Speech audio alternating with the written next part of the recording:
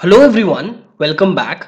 So we are going to do a good question again, which we have on the screen, which says that a function of x is defined for all real value of x. Okay, and so it is given as minimum, and this is minus x square comma x minus 20 and minus x and minus 20. So they are saying that what is the maximum value out of this f of x. Now guys, before doing this question, you need to understand the question first basically. ठीक है, बहुत लोग इसे graph से भी approach करते हैं, but exam condition में graphical approach is not the right way of doing it. ठीक है, तो समझते हैं पहले क्वेश्चन क्या बोल रहा है. ठीक है, so what is this F of x. Basically this is nothing but why itself, right. ये तो वाई ही है.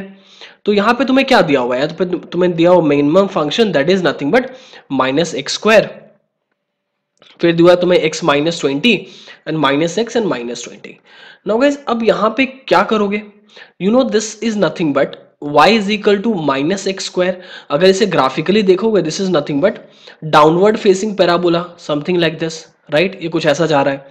नाउ रिमेंबर वन थिंग, बहुत लोगों को मैंने देखा है randomly they equate these equations with each other, right. Gas तुम्हें इसका लॉजिक पहले समझना बहुत जरूरी है, क्यों इक्वेट करते हैं, right.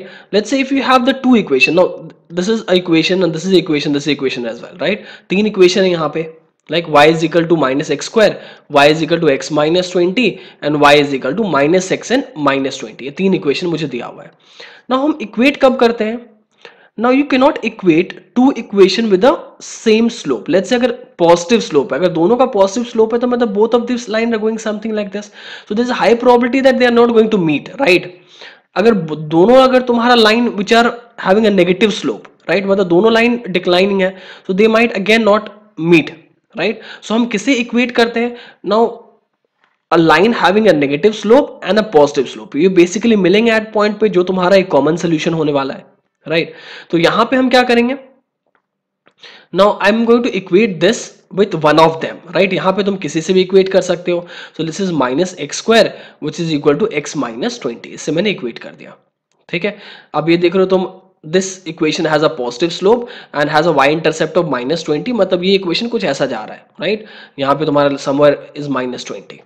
सो इसे मैंने इक्वेट कर दिया. This is nothing but x square and plus x and minus 20, right. अब तुम इसे ब्रेक डाउन कर दो तो x square plus 5x minus 4x minus 20 है, राइट. ओके, तो यहां से तुम क्या कॉमन ले सकते हो, 5 कॉमन ले लो, minus 4, again you are getting 5s common, right way. तो x का वैल्यू तो तुम्हें क्या मिल गया, 4 मिल गया, और x का वैल्यू माइनस 5 मिल गया. ऑल राइट, ये एक केस मिल गया तुम्हें. अब दूसरा इक्वेशन अनटच्ड है, राइट. सो अब मुझे पता है ये वाले इक्वेशन में स्लोप पॉजिटिव है एंड ये वाले स्लोप में स्लोप नेगेटिव है. तो इन दोनों को अब इक्वेट करते हैं. जब इन दोनों को इक्वेट कर रहे हो तो x माइनस 20 आ रहा है and minus x and minus 20 आ रहा है. तो इसमें यहाँ पे क्या हो गया, 2x इज इक्वल टू 0 हो गया बेसिकली.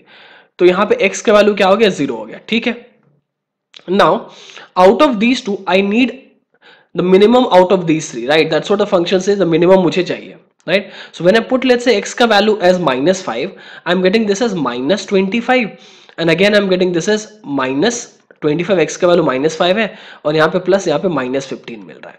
ठीक है, तो अब तुम्हें मिनिमम फंक्शन निकालना है इससे बाहर. तो मिनिमम फंक्शन क्या है इससे बाहर, माइनस 25 मेरा मिनिमम फंक्शन है इससे.